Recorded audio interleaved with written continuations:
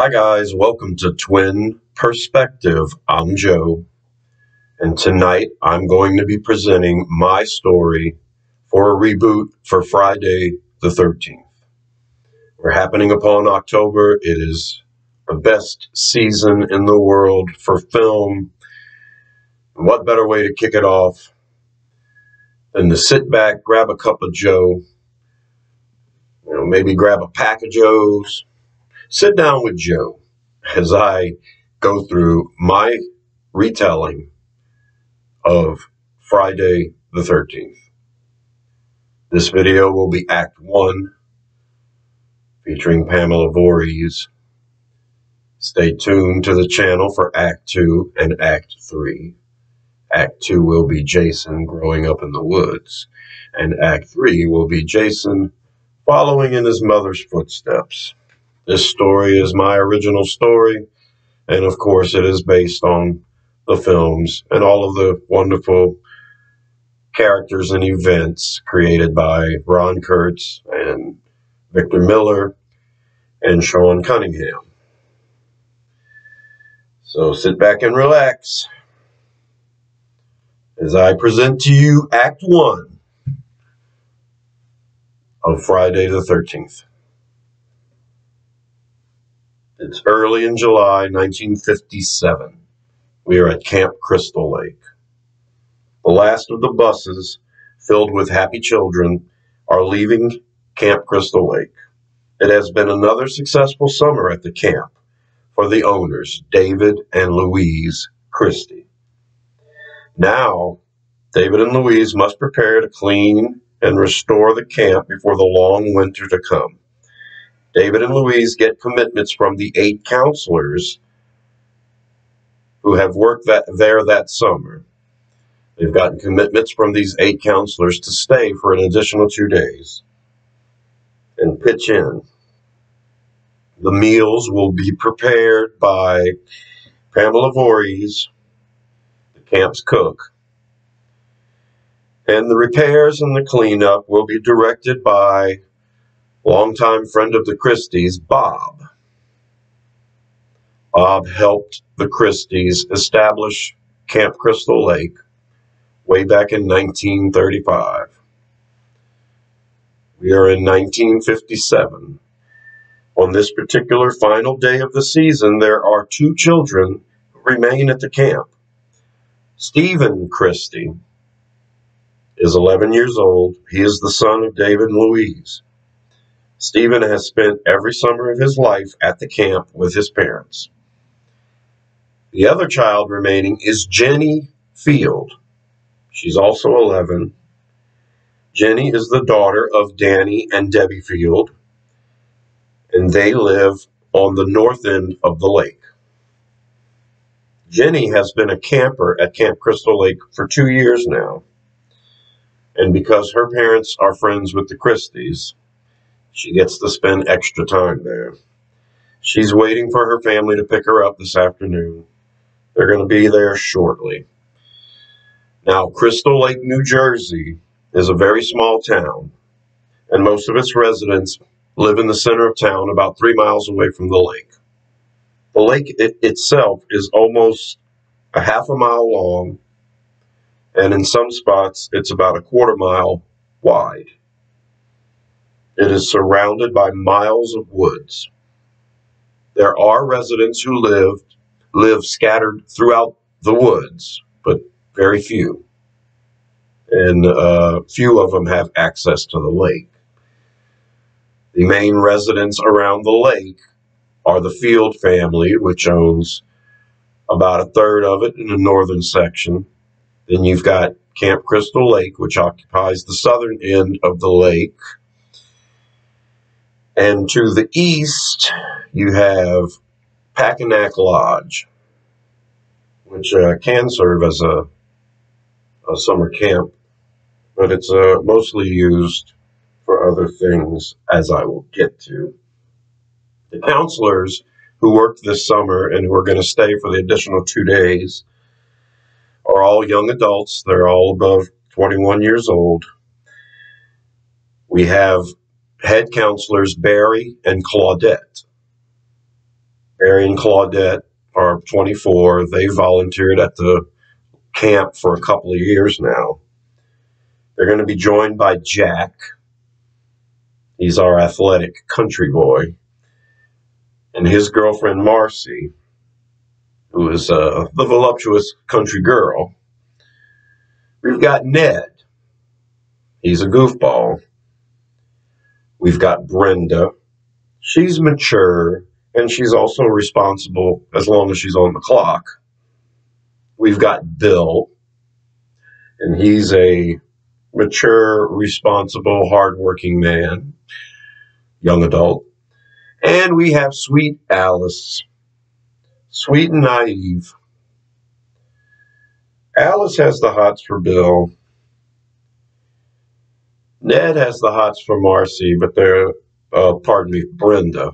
Ned has the hots for Brenda, but that's never going to come to fruition. And Barry and Claudette are a couple, and we also have Jack and Marcy, who are a couple. Working at the camp for the extra 2 days doesn't bother the group. They're pretty excited about it because they have access to the lake and the grounds now without the actual responsibility of taking care of campers. And since they're all of drinking age, they all plan on staying there overnight and partying like it's nobody's business. Late nights are going to occur. Now, expecting Jenny's parents to arrive any minute, a different vehicle pulls up to the camp. It's Mrs. Cunningham.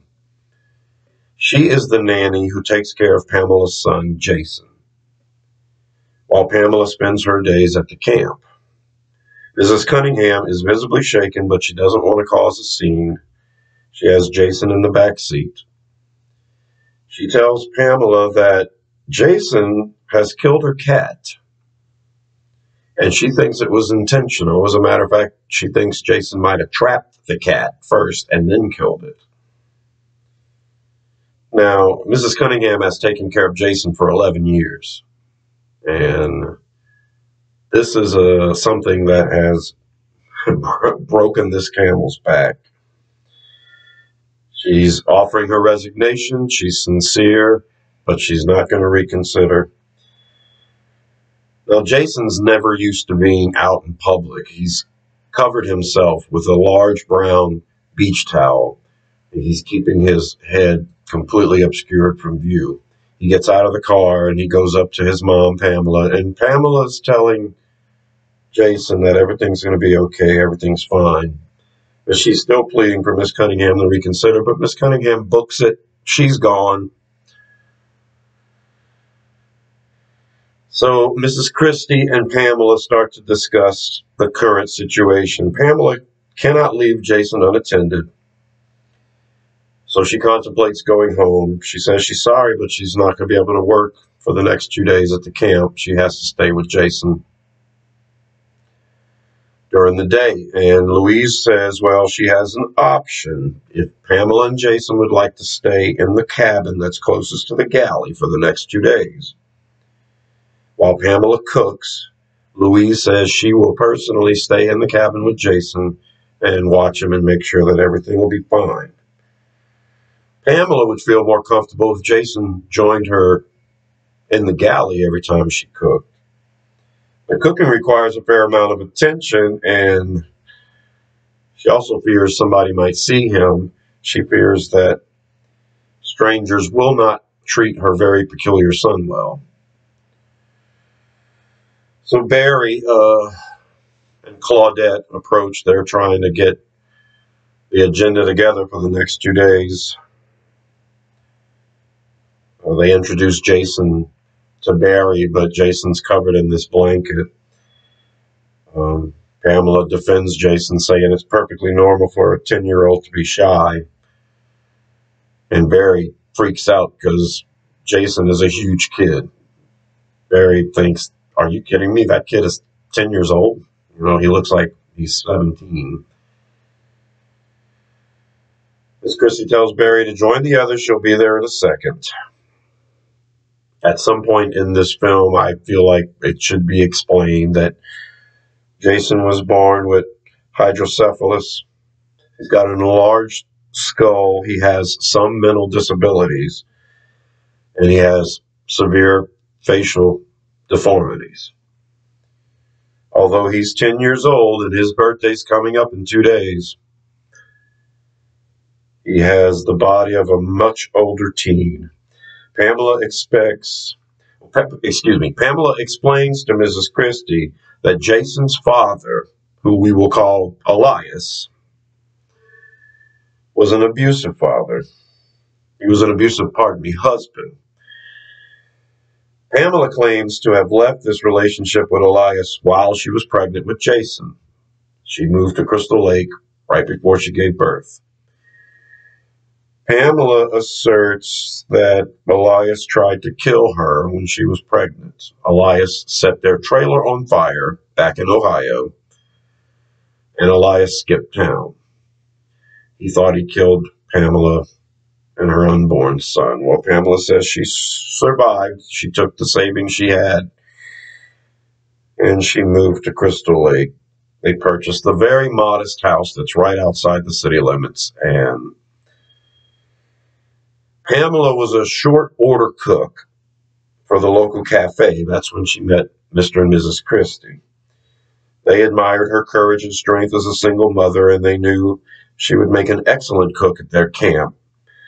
Mr. and Mrs. Christie have met Jason before. From the start of their relationship, all agreed Jason should not be around the other kids at the camp, which is why Pamela has employed Mrs. Cunningham for the last 11 years. However, since the actual campers have left, Pamela and Louise hope that the counselors will show maturity and consideration, courtesy, and confidentiality for the Voorhees family.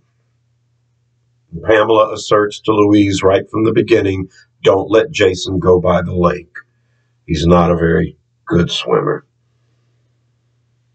Louise Christie escorts Pamela and Jason to the cabin where they're going to stay for the next 2 days. Little Stephen Christie and little Jenny are watching, and they ask Stephen's parents questions. They ask David, the father, questions about Jason. Jason has taken an interest in Jenny. We need to emphasize that. When they get in the cabin, Jason actually peers out the window, staring at Jenny when Jenny starts to get in her parents' car to leave. Jenny looks back towards the window, and Jason has moved the towel away so he can get a better view, and they both get a pretty good look at each other. Louise gathers all the counselors outside by the lake. She tells them they're going to work their normal hours for the day under the direction of David and longtime friend Bob. She tells them to avoid the cabin where Pamela and Jason are residing. And she tells them if they get enough work done today, she'll let them off early and they can have a bonfire by the lake. They won't be able to do it both nights. They'll be able to do it tonight if they get enough work done. Naturally, the counselors can stay on the premises. They're all adults. They live in the surrounding towns. None of them wants to get drunk and drive home and drive back the next morning. They're all going to stay at the camp. And, the counselors expect to be drunk pretty quick. In the short car ride home for Jenny and her family, Jenny asks her parents about Jason. They know the story well, and they explain as much as they can. And little Jenny wants to return to the camp the next day. She thinks she can volunteer and help out even with Jason. The parents find the gesture sweet and sincere, and they promise Jenny that they'll bring her back in the morning. Now, at the camp, Bob has the counselors working hard. The boys are cutting limbs on trees that surround the buildings. The girls are cleaning the cabins. In particular positions of authority are Barry and Claudette. They act like observant managers rather than active participants in the labor.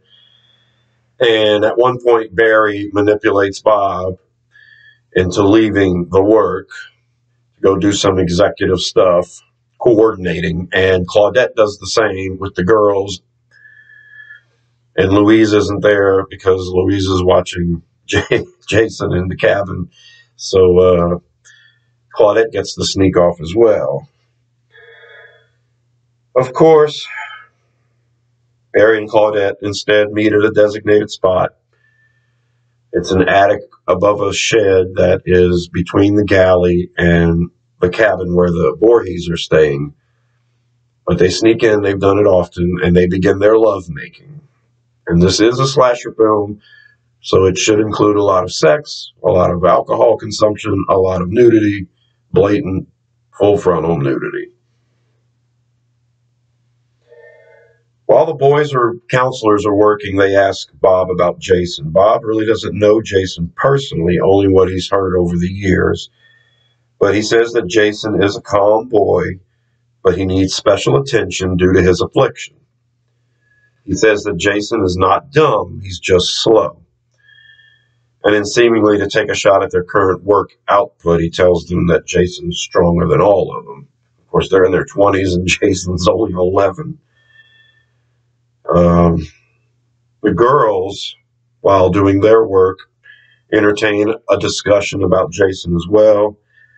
Alice feels like it's no big deal. She might even volunteer to watch Jason if need be. Marcy's not having anything to do with that. Marcy won't volunteer any extra time. And she reminds the girls there that they're not supposed to have counselors right now. And that's what are campers right now. And that's what she considers Jason, a camper.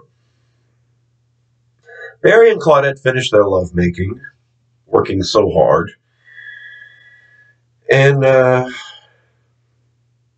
they exit their secret location.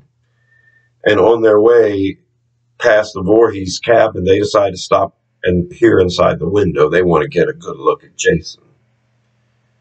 Well, Mrs. Voorhees, Pamela's working in the galley, but she can see clearly the kids exiting the shed, and then she sees the kids staring in her cabin. So the kids are busted. They just don't know it yet. Claudette looks into the cabin, and she sees Jason lying on the bed, but Jason's got his back turned. But she sees that his skull is very deformed. And then Louise steps into the window and busts the kids, tells them to get back to work.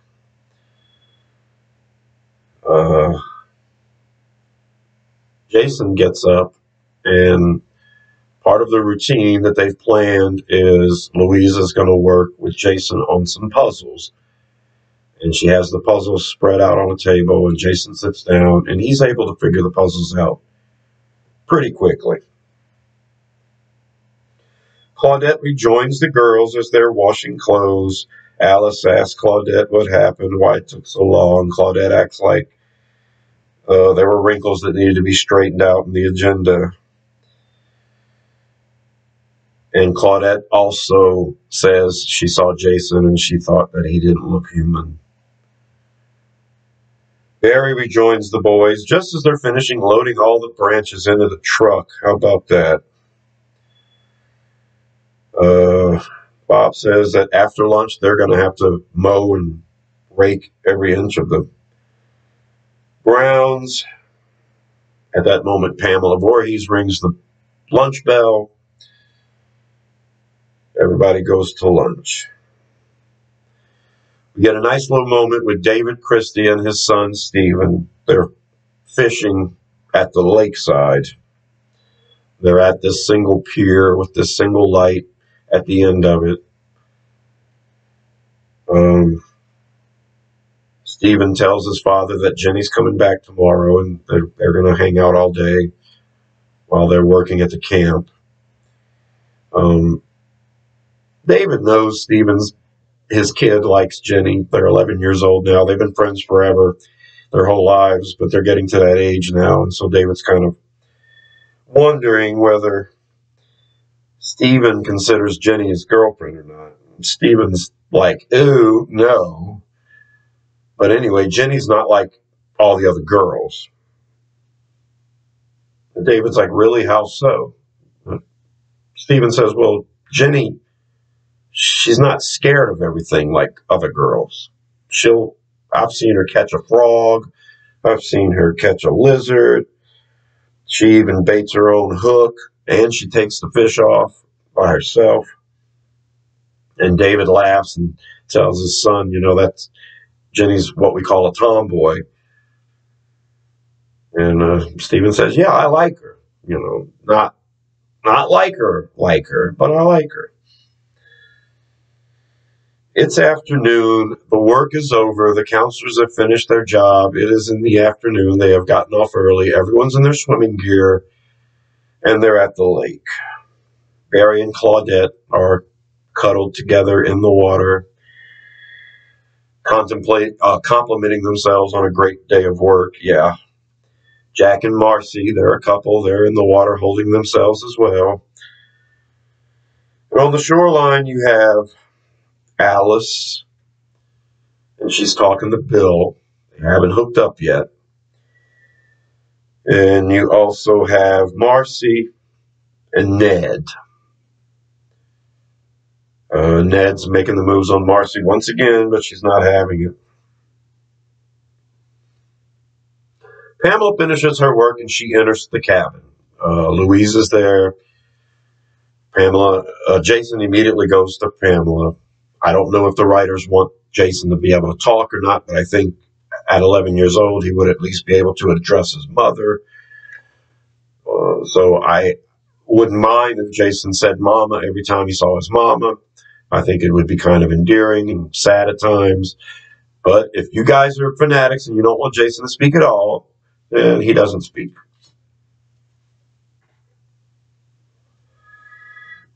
Pamela and Jason hug. Pamela asks Louise, how was he? Louise says he was fine. He took his nap right when you said he would. He woke up right when you said he would. We worked on the puzzles after lunch. He figured all of them out, every single one of them. Pamela says, well, Jason is smarter than people realize. Pamela kisses Jason on his head. And Pamela tells Jason, you're my angel. You're my reason for living. You're every thought in my head. You're every beat of my heart.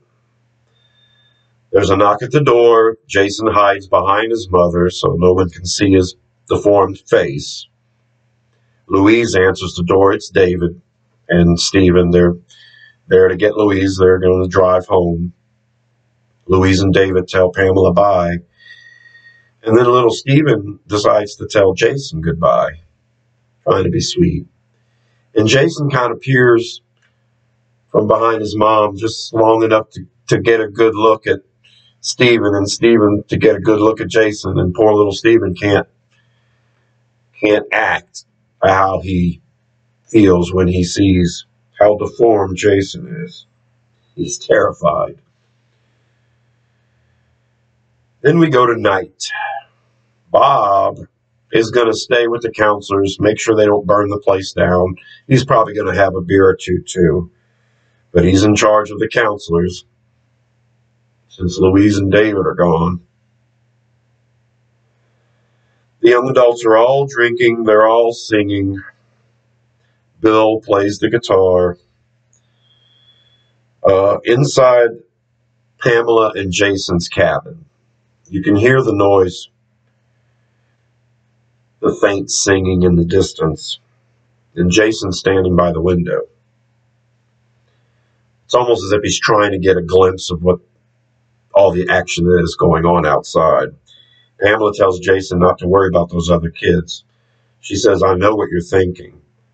She said, I know everything that you think, even when you were a little bitty in Mama's belly. It may sound like those kids are having a good time, but they're not. They're on a dark path to sin and misery and irresponsibility. She tells Jason to come lay down.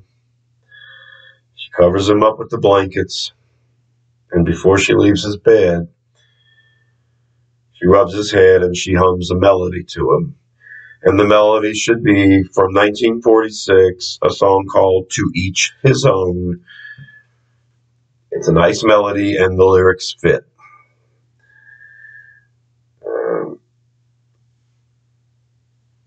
Later in the night, we go back to the campfire. Everyone's scattered. The only people left there are Ned. He's passed out. Bob has to wake him up. Bob brings Ned back to the boys' cabin. Now, the whole summer, all of the boys' counselors stayed in one cabin. All of the girls' counselors stayed in one cabin. Bob leads Ned back to the boys' cabin. Ned climbs in bed, and we see that Bill is already asleep because Bill's pretty mature. And in the girls' cabin, we see that Brenda's asleep, but also Alice. Sweet, naive Alice is asleep. But in another cabin, you have Barry and Claudette making love. And in yet another cabin, we have Jack and Marcy. During the lovemaking, Marcy notices a figure by the cabin window. It's actually Jason. Jason's staring at the couple. Marcy screams. Jack jumps up. He runs to the window. But no one's there. Jack insists that it was either Bill or Ned for sure, playing a joke. Brenda said no, it was a monster. Jack explains there's no monsters, of course. It's Bill or Ned screwing around. And Marcy says maybe it was Jason.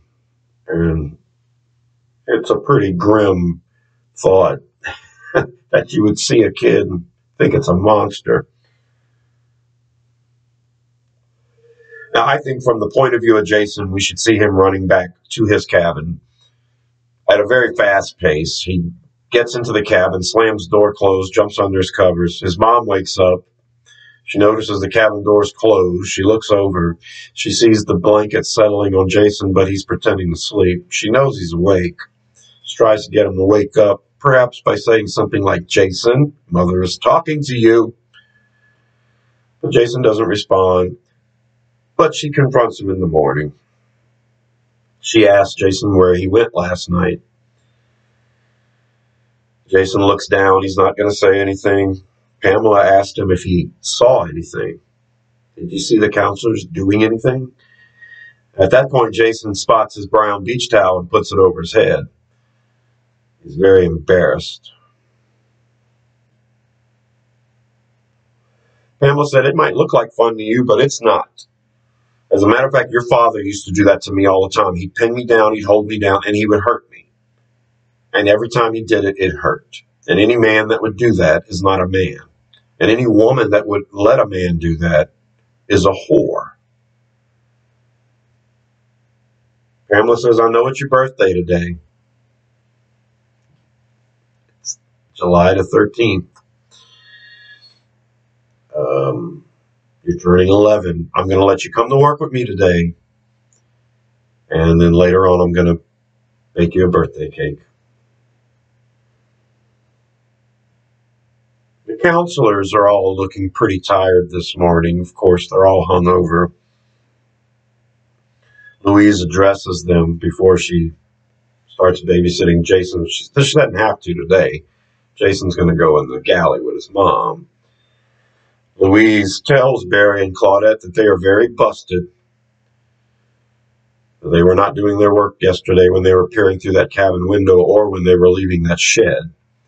They're going to have extra duties tonight. And as a matter of fact, they let Alice and Bill be the head counselors today. So Jason spends the morning in the kitchen with his mom. But it doesn't go well. Pamela is far too distracted with cooking to keep a constant eye on Jason, and there are many hazards in the kitchen. Pamela uses a knife to dice vegetables, and we see that she is very skilled and very precise when using that knife. She has to walk away to stir a pot of food. Jason grabs the knife and starts banging it against the cutting board. Pamela has to quickly grab the knife away from Jason. She tells Jason, "Look, one of these days, when you're a little older, I'm going to show you how to use a knife properly. But for right now, I need you to sit down and not touch anything, and please be quiet."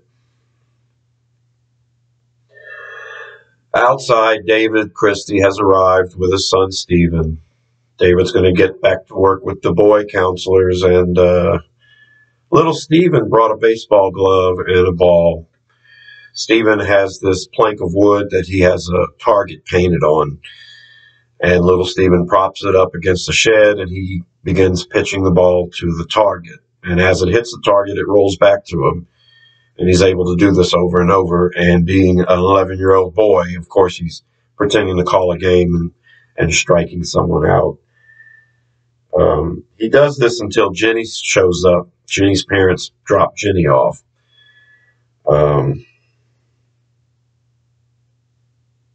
Jenny joins Stephen, and then they both notice that Louise has decided to take Jason from the galley, and Louise says she's going to walk down the path that's on the east side of the lake. It's a paved path.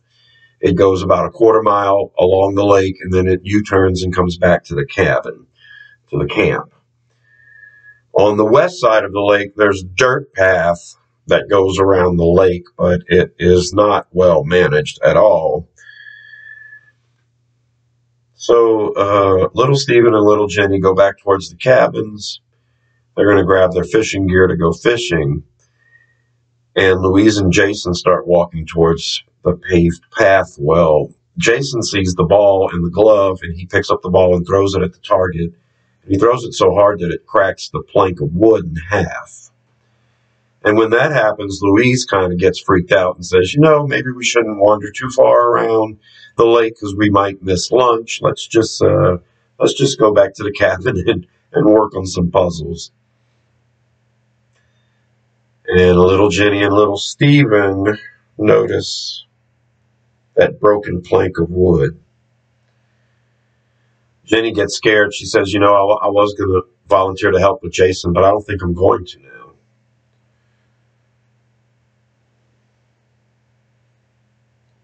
Now we skip forward to late afternoon. All of the counselors are finished with their work except for Barry and Claudette, who are going to have to clean up the mess hall, the dining area, while Mrs. Voorhees cleans the kitchen, the galley. All the other counselors are gathered inside the event cabin. This is the cabin where everyone when they gather for special announcements inside. This is the big event cabin. This is where the counselors are expected to hang out all night long until they're ready to go to bed. The Christies don't expect them to run loose around the woods, but the thing is, the Christies are going to leave at 9 o'clock at night to go home. And at that point, the counselors are going to go buck ass wild. Everyone's already drinking. Bill's playing his guitar, of course. Jason, we go back to see him in the cabin, and he got a new puzzle for his birthday, and he solves it very quick. We see that he's already eaten some of his cake from after lunch. And Jason actually stands up and peers out of the window of the cabin. He's waiting for his mom to come home as Louise sits there with him.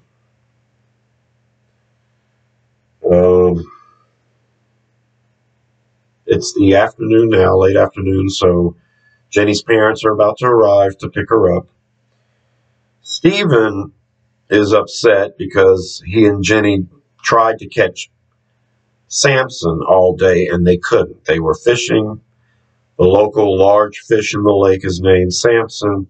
He always bites near that pier, and they weren't able to catch him. Jenny brags she would catch him faster than Stephen anyway. Little Stephen says, well, I'm going to be able to fish tonight because Dad's going to be working and Mom's going to be working at the camp until 9 o'clock. I'll be able to fish at night, and that's when I'm going to catch Samson. And Jenny says, well, I want to come too. Stephen says, well, will your parents let you come back to the camp tonight? Will they let you stay later? Jenny says, no, but they go to bed at 7 o'clock, and they're very hard sleepers. Jenny said, I can get on my bicycle, and within 15 minutes, I can be back at the camp. No problem. She tells Stephen, just don't tell your parents that I'm coming because I'm sneaking out. So Jenny's parents pick her up, and of course, Jason, waiting by the window of the cabin, gets a good look at Jenny again. He's got a crush, apparently. And who doesn't? Jenny was my favorite final girl. Amy still rocks. All right. We go to David and Bob. They're working on the last cabin they're working on for the night. This cabin is positioned right next. It's the closest cabin to where that pier is at, where his son Steven's going to be fishing. Now, there's some brush that's obscuring the view from that cabin to the pier, but it's close enough where he can yell back and forth and communicate with his son whenever the work's over and it's time for them to leave. David and Bob are fixing structural issues with that cabin, and Bob starts to ask questions about Jason.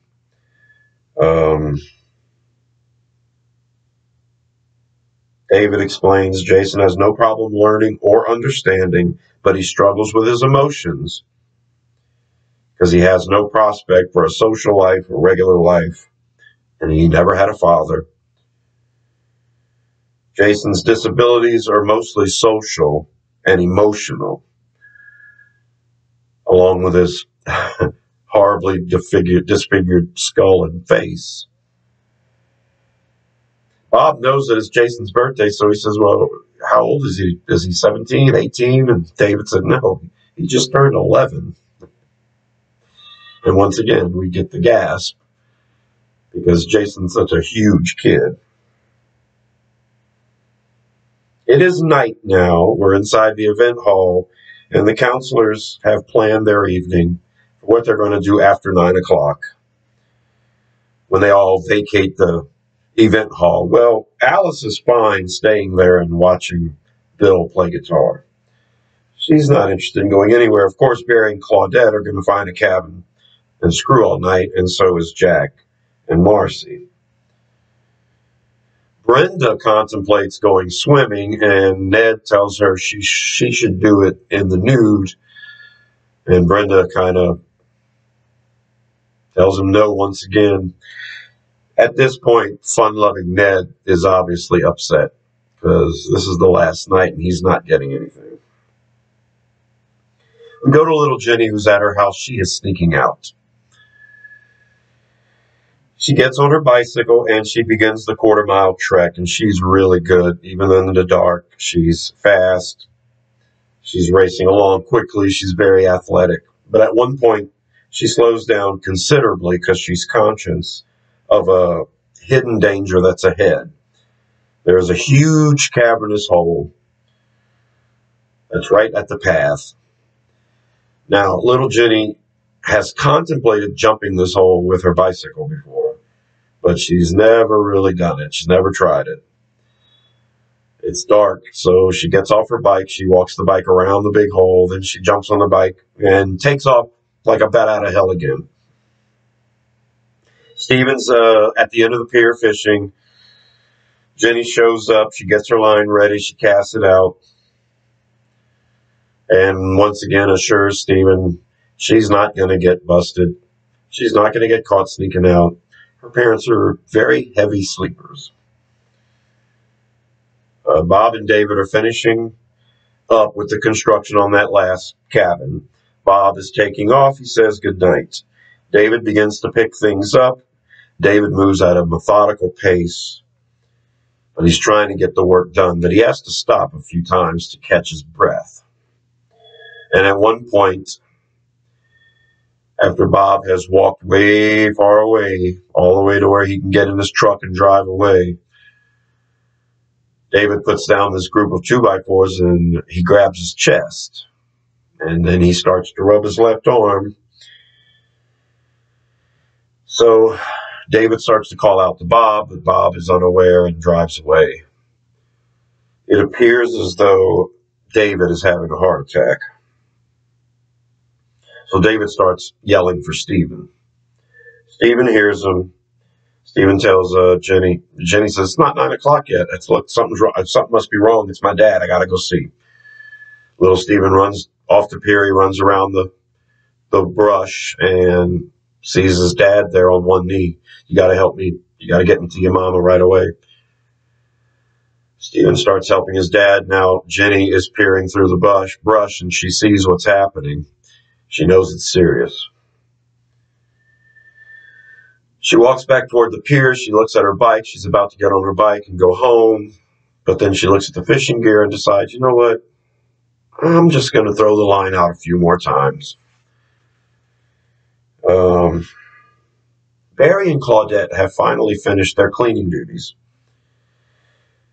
They go inside the galley and ask Pamela if there's anything else she needs them to do. Pamela's very nice. She said, no, I'll be finished here very shortly. Why don't you go ahead and check with Louise at my cabin before you knock off and make sure Louise doesn't need you for anything else. They say goodnight very politely to Pamela, and Pamela is very polite and says goodnight to Barry and Claudette. As Barry and Claudette slowly walk toward the Voorhees cabin, they start to psych each other out about ghastly images of Jason. They talk about the horror movies that they've seen.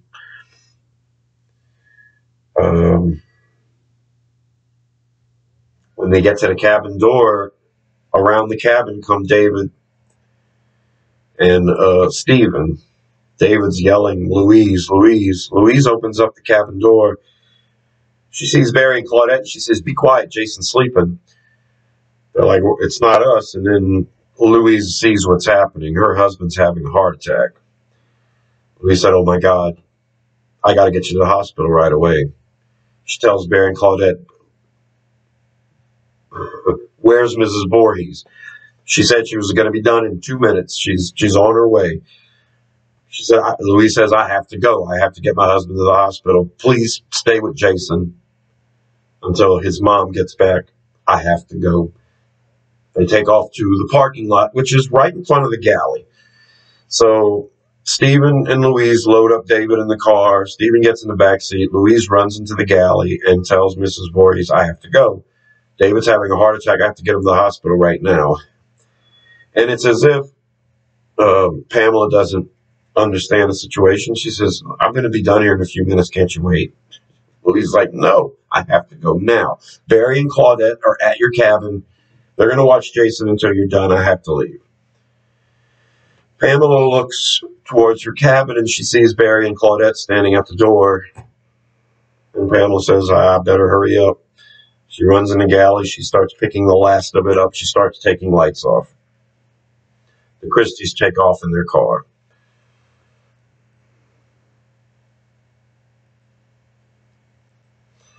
Okay, so Barry wants to go inside the cabin and see Jason. He didn't get to see Jason. Claudette did.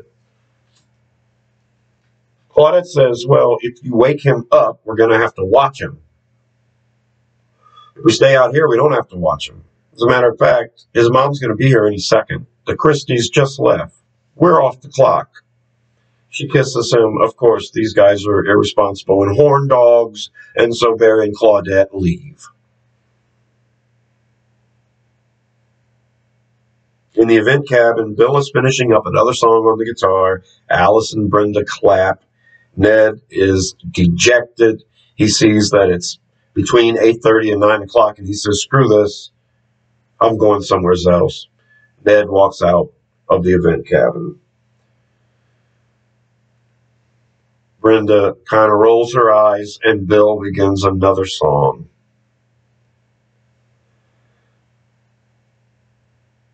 We start to hear thunder, and there's lightning at this point. When Barry and Claudette leave the front of the Voorhees cabin to head towards their screw place for the night, we see that Jason is awake, and he's looking out the window, and he sees Barry and Claudette leaving.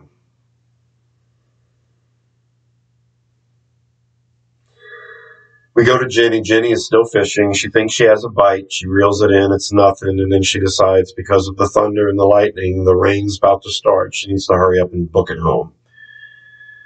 So before she walks down the pier, she notices somebody walking by the lake. And she thinks it's Stephen at first, and she yells for Stephen. Then she notices the figure has a large brown beach towel over his head. She realizes it's Jason, and Jason sees her at the end of the pier. She freaks out. She runs down the pier. She jumps on her bike to take off. Now, Jason continues to walk around the lake towards the pier, and here comes Ned. Now, Ned is drunk. He's talking to himself, but he sees Jason. Jason doesn't see him. And he decides to run up behind Jason and slam his hands on Jason's shoulders and say, "Boo." And when he does that, Jason turns around with a swing, hits him, and Ned goes flying several feet. He crashes into the lake shore. He's actually crashed where the water's crashing. Ned says, "Oh my God, holy shit." And then Ned notices that he's holding the brown beach towel that was over Jason's head. And when he looks up, he gets a good look at Jason. And Ned is terrified. Ned actually stands up and runs away from Jason, actually towards the water. He starts running into the lake because he's so scared. He turns around waist deep in the lake, and Jason is scared, and Jason starts to run away. Jason's moving towards the pier, though he's not moving back toward the cabins. And Ned decides to get out of the lake and run back towards the cabins. Ned's freaking out. He's like, holy shit. Jason sees that Ned's running towards the cabin, so Jason decides to keep moving towards the pier. Jason notices that down the dirt path is Jenny on her bike, and she's riding away. And Jason starts to follow in that direction.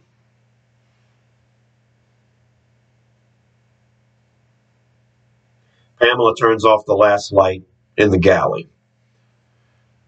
She walks outside. She's heading to the cabin. She sees that Barry and Claudette are no longer outside. She assumes they're inside the cabin with Jason. Pamela enters the cabin. She starts calling for Barry and Claudette. There's no answer. She looks at the bed. Jason's not there. She starts calling for Jason. There's no answer. At this point, she starts calling her name, her son's name, over and over. She freaks out. She exits the cabin, and she immediately heads towards the lake. Instinctively, that's where she knows she needs to go. We go back inside the event hall. Jack notices the time. It's after 9 o'clock, so him and Gracie can go find a... Is that her name? Yeah, Jack and Gracie can go find a cabin and screw. Brenda tells Alice she feels really bad that Jed hadn't come back yet. At this point, it's pouring down rain. So Brenda puts on a raincoat. She decides to go out and look for Ned.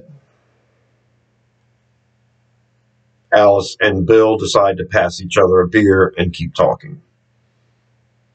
The rain's falling harder outside. Pamela gets to the lake, calling for Jason the whole time. When she gets by the lake and starts screaming Jason's name, Jason, walking along the path, hears her.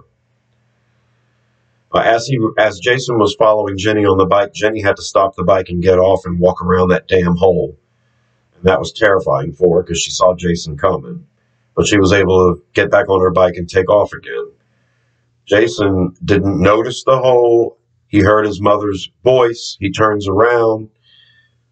He slips in the wet mud and he falls into the hole. Now, when Jason falls into this huge ass hole, he hits his head and he's unconscious. He's not hurt, but he's unconscious. And this hole is so deep that Jason can't just simply jump up, grab the top, and pull himself out. We see the hole filling up with rain. Jason's unconscious. As Pamela approaches the lake, she sees the brown beach towel floating in the water. And she immediately assumes that Jason is drowned. She dives in the lake. She swims to the blanket. She starts swimming under. She starts coming up, screaming Jason's name, swimming back under. She's literally swimming in the bottom of the lake in the dark, looking for her son. Finally, she gives up. She crawls out of the lake. She's crying. And she's pissed. You're supposed to be watching my son. You let him drown. How could you let him die? She gets up off the ground after beating her fists, everything else, and she starts heading back toward the galley. And at some point, Pamela's hysteria kind of gets a little measured. It's as if she's trying to connect with her son telepathically. Her son is unconscious in the bottom of that hole. Pam assumes that her son is dead. She goes in the galley and she grabs a huge knife. Her sadness turns to anger once again. She walks out of the galley and immediately heads to the parking lot where all of the cars are. We see Barry and Claudette. They're still making love inside one of the cabins. They're taking their time, enjoying every moment. And then we see Brenda. She is still wandering around the rain looking for Ned. She first went to the boys' cabin. She gets inside the boys' cabin. Ned's not there. She says, shit, she's got to put her hood back on, get back in the rain. And as she's walking away from the boys' cabin, she's approached by Pamela Voorhees. So Brenda asks Pamela if she's seen Ned. And Pamela asks Brenda if she's seen Barry and Claudette.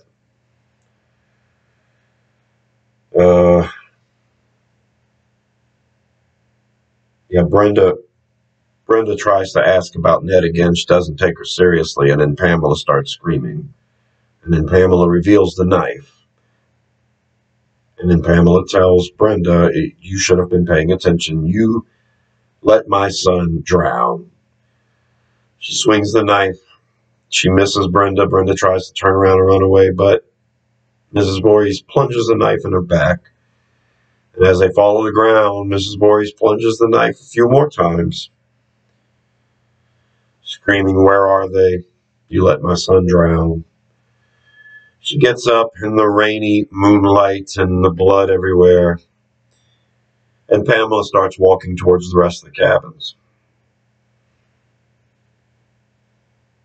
In the event hall, Bill and Alice decide they're the last ones there. They decide to call it a night. Alice asks Bill if he can walk her to the girls' cabin. He says yes. Then we go back to Pamela. She is looking inside the windows of the cabins that she approaches.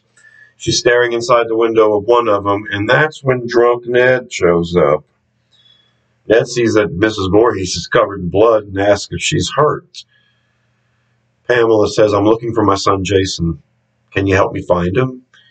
And Ned said, I saw your son Jason. He was by the lake. Pamela said, you saw him and you let him drown. She pulls the knife up and stabs it in Ned's chest.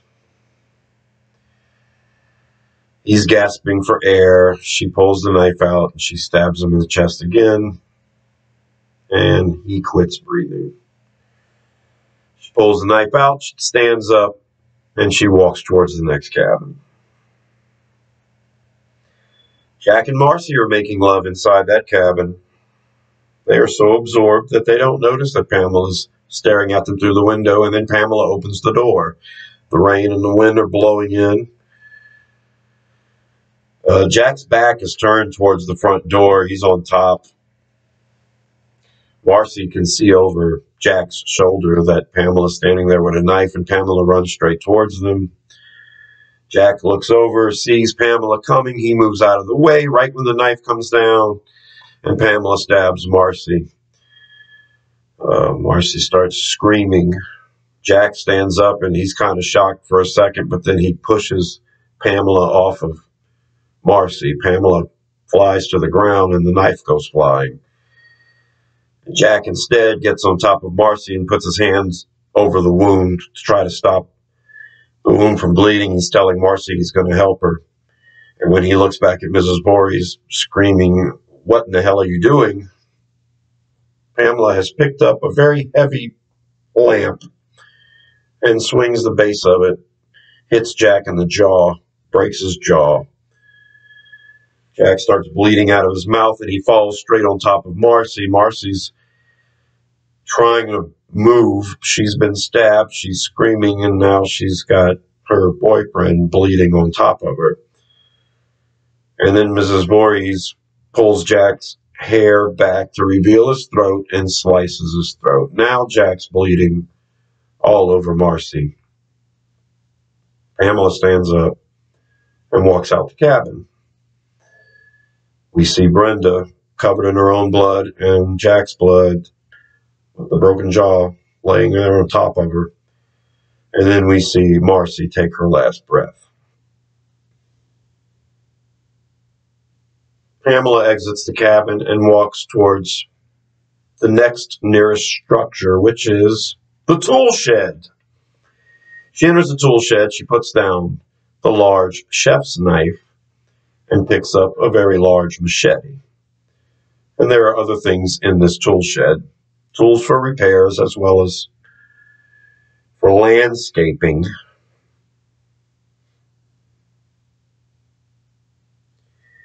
In the rain-soaked hole, we see Jason. He wakes up. He stands up. He tries to jump out, and he can't. At this point, he can be calling for his mama if they so choose to have him speak. He's getting more and more aggravated, and he begins to climb out of the hole by burying his hand in the muddy side until he can reach the roots deep within, and he pulls himself out of that hole and starts making his way down the path back towards the cabin. Alice and Bill arrive at the girls' cabin. They say goodnight, but before Bill leaves, Alice goes in and realizes that nobody else is there. You know, she's calling out for Ned. She's calling out for Brenda. So now Alice feels like she should go out and find Brenda. She figures the others are screwing, but she feels like she should go out and try to look for Ned or Brenda. And Bill agrees to join Alice. They head outside. Pamela has now reached the event cabin. She walks inside. The cabin's dark. There's nobody left in there. But she's still walking around the place, and she's begun talking to herself as if it's Jason telling her to kill them, that they can't hide. There's no place to hide. Pamela leaves the cabin, and the next cabin she gets to is the cabin with Barry and Claudette. Of course, they are making love, and Pamela does the exact same thing. She opens up the front door. She walks in, this time machete in hand. She runs straight to the couple, and she buries the machete deep in Barry's head and neck. Claudette screaming. Mrs. Voorhees tries to pull the machete out of Barry's head, but she has a hard time doing it. It's stuck in there pretty good. She's got to put her foot on Barry's body to use the force to get the machete out. Claudette has lost it. She's screaming so much. She has an opportunity at this point to run away, but she doesn't. She's in panic mode. And Pamela tells her, "You were supposed to watch him. My son just drowned." Claudette is crying and screaming. "You let him drown," and Pamela lifts up the machete and buries it in Claudette's face. When Claudette hits the ground, Barry and Claudette are both dead, and Pamela actually stands there and observes her work. Just takes a moment with this one. Alice and Bill are approaching the boys' cabin. That's when they see Brenda's dead body laying on the ground. They start freaking out. Bill says, "We have to get to the cars and get the hell out of here." Alice said, "We have to warn everybody else." Alice runs into the cabin. She's going to use the phone. Bill's begging her, "Let's go now." Alice picks up the phone and realizes it's dead. As they're running towards the galley in the parking lot, they're trying to figure out who killed Brenda. They're contemplating whether Ned did it or not. They don't know. Bill says we just have to get to the police.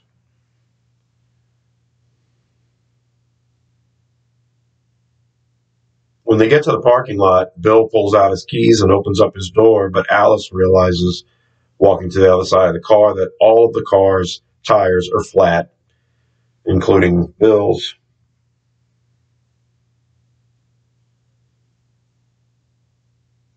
They decide they probably can't make it to the road with flat tires, so they run into the galley. They're going to try to grab weapons. They're going to have to fight this guy. First thing Alice does is pick up the phone in the galley. The line is dead. And then we see there's another figure in the galley with a large machete. It's Pamela. And she swings and hits Bill. I think Bill puts up a fight here. Probably gets his hand sliced in half or fingers lost or something like that. But eventually, Pamela delivers the kill shot. Bill is dead. Alice is screaming. She doesn't know what Mrs. Voorhees wants. She doesn't know what the hell is going on. And Pamela explains, today was his birthday. He was 11. I've taken care of him his whole life. I killed his father so that his father wouldn't hurt him. And now I'm going to have to kill you too. She tries to pull the machete out of Bill's head, but it's stuck, and Alice decides to book it out the galley. Alice is running towards the lake. Alice gets to the lake. She grabs a canoe. She's trying to pull it to the shoreline, but she's not strong enough. She says, no way she's going to get that boat into the water fast enough. Pamela's got the machete, and she's headed right her way. So Alice grabs an oar out of the canoe, and they begin their fight. Jason has reached the pier. He can see his mother and Alice fighting. He begins to walk closer. Of course, the struggle ends with Pamela losing the machete. Alice grabs the machete. And Jason watches as Alice kills Pamela. I guess she can whack her head off. Pamela's dead.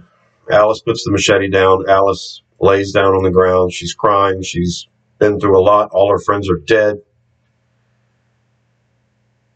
And Jason walks over and picks up the machete. Alice sees him. He's looking at his dead mother's body. He looks at his mother's head, severed head. And Jason swings and beheads Alice with one swing. Jason lays down on his mom's body. Nothing happens.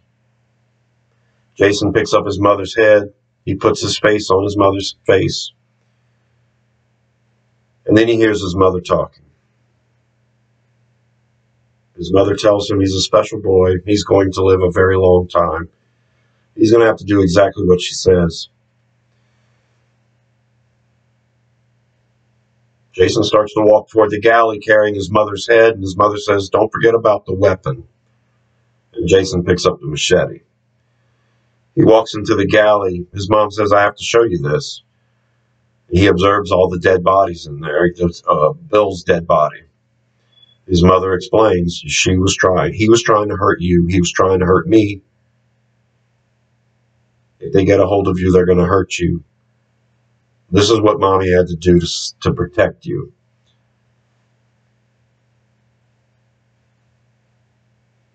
Jason passes the tool shed. His mom's voice says, you need to go in there, grab a utility belt, and grab all the tools that you're going to need, because you're going to have to survive. He goes in the cabin. He grabs everything that he can, a pillow, a blanket, some food. He goes in the galley, puts all the non-perishable food he can fit into this duffel bag. He's got a utility belt. He puts other stuff inside the bag. And Jason starts heading towards the woods. He's walking down the dirt path along the side of the lake. When he gets to the end of the path, he can see that there's a fenced area that says private property. He doesn't go through the fence. He decides to walk deeper into the woods. And as he's walking away, his mother's telling him, you can't get caught, but you're going to survive. You're a survivor, and you're going to live a very long time. The next morning, Mrs. Christie pulls into the property. The birds are chirping. It's a nice, sunny summer day. She walks into the galley after noticing all the cars with flat tires. She walks into the galley and sees Bill's corpse, and she screams. I would like to get a scene next with a cop interviewing Mrs. Cunningham at her residence, asking about Pamela Voorhees. Of course, Mrs. Cunningham asks about Jason. The cops say that they didn't find any boy. And the cops drag the lake. And among all the items they find is that brown beach towel, which Mrs. Cunningham confirms belonged to Jason. The cops can't imagine that an 11-year-old would have killed all of these people, so they chalk it up as Jason is drowned. And the murder is a mystery.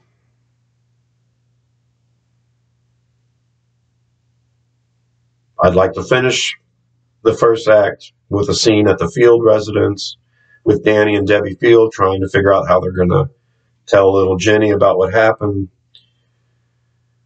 They're contemplating who could have done it. They're contemplating whether Jason had drowned or not. Jenny overhears the conversation, and Jenny remembers seeing Jason following her around the lake. She's not sure if Jason drowned or not either. But she approaches her parents and asks them if they're going to try to reopen the camp, and they said that they don't know. And that ends Act 1, Friday the 13th. I hope you guys enjoyed it. Stay tuned to Rosenville 10 as I present Act 2 and Act 3 later on. Until then, whistle while you're walking past the graveyard, and I will see you in the trees. Bye.